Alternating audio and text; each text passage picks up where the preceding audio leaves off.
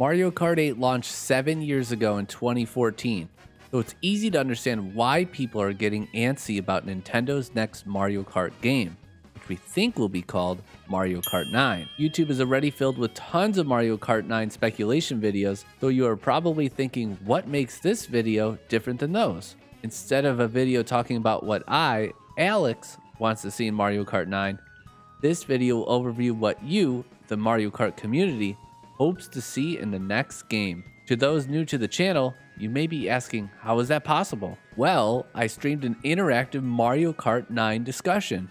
Dozens of people provided amazing ideas in a talk that lasted several hours. So without further ado, let's overview what we want to see in Mario Kart 9.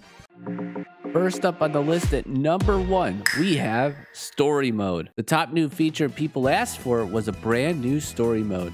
Story Mode is not a feature in any current mainstream Mario Kart games. You just play all the cups at different classes, and then there's really not much left for you to accomplish. Adding a Story Mode may not be out of the realm of possibility for Mario Kart 9.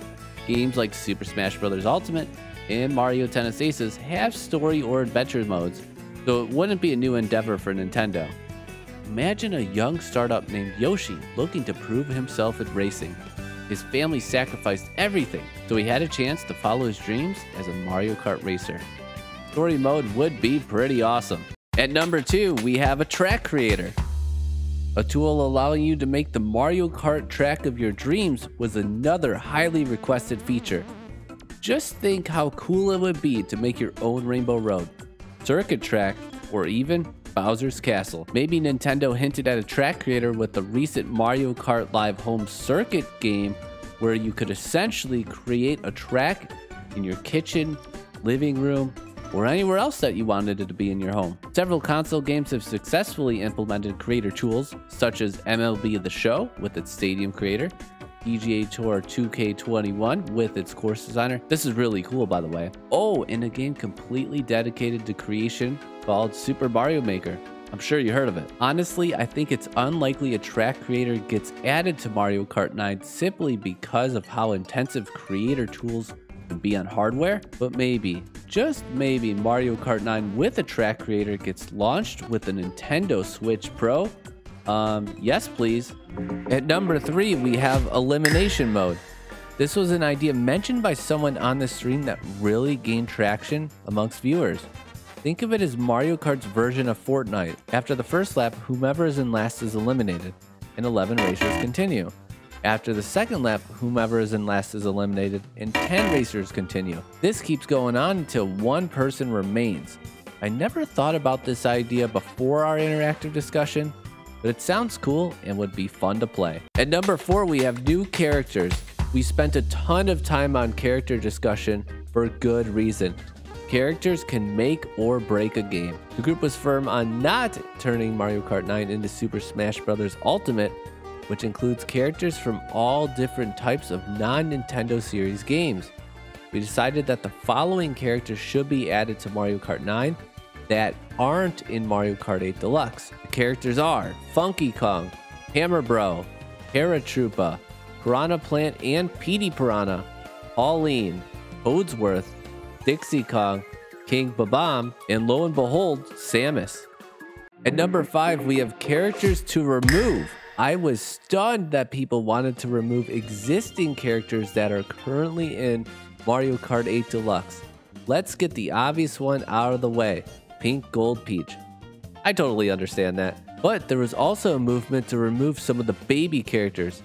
Baby Mario and Baby Luigi made the cut, but Baby Peach, Baby Daisy, and Baby Rosalina did not make the cut. Let me tell you, there was a ton of back and forth on this topic. I'm sure there will be a ton of back and forth in the comment section on this video, but wow, I had a blast reading all the comments that were flowing in during the live stream, and I can't wait to read them at the bottom of this video.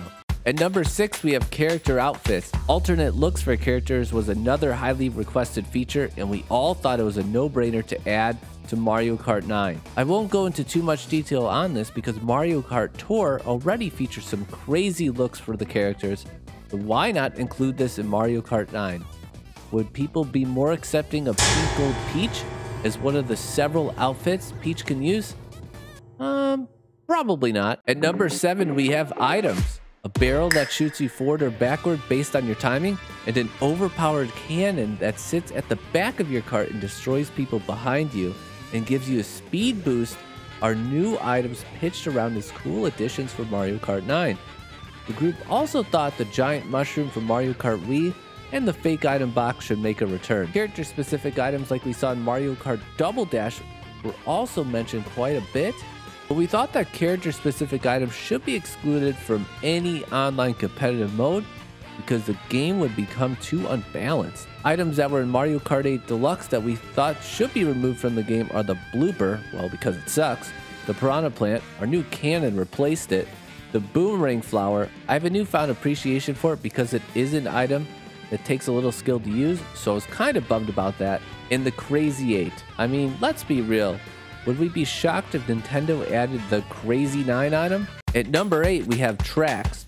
Tracks were a bit hard for us to discuss because we talked at length about a track creator, but cool track ideas included New Donk City, Wario's Casino, nice, Wario's Gambler Highway, love it, and Moonview Highway, sounds beautiful. Wildwoods, Animal Crossing, and Big Blue are all tracks we would like to see return. Oh! And I pitched the Rainbow Road Cup, a cup dedicated to just all Rainbow Road tracks. People seem to like it, but I may be exaggerating since it was my idea. At number 9, we have customization options. Similar to Super Smash Bros. Ultimate, where you can set up very customized matches, people routinely ask for ways to tweak a Mario Kart race to their liking. This includes choosing the exact items that are available, the number of laps in a race, and allowing certain carts only. Yes, people are tired of only seeing the Wiggler. At number 10 through 30, we have many ideas. There is no way we could limit this to a top 10. People submitted tons of ideas during the interactive discussion. Let's do some rapid fire of some other things people would like to see in Mario Kart 9. New tricks, speedrun challenges, more collectibles, no hidden stats, a Force Drift mini turbo boost, custom music, first-person mode, 2-player time trial, boss battles, the block fort map for battle mode, 1000cc, yikes, 1 vs 1 online races, moon gravity mode, reformatting the ranking system online, weather conditions, cartless mode, taunting, the ability to save more than 6 replays, a relay race, better friend lobbies, and emoji mode for those competitive Mario Kart players. Alright, that covers a bulk of features we discussed during our Mario Kart 9 discussion. Still, I'm sure there are tons of cool ideas I didn't cover that you would like to see in Nintendo's next Mario Kart game. So if I missed something, make sure to drop a comment and join the discussion.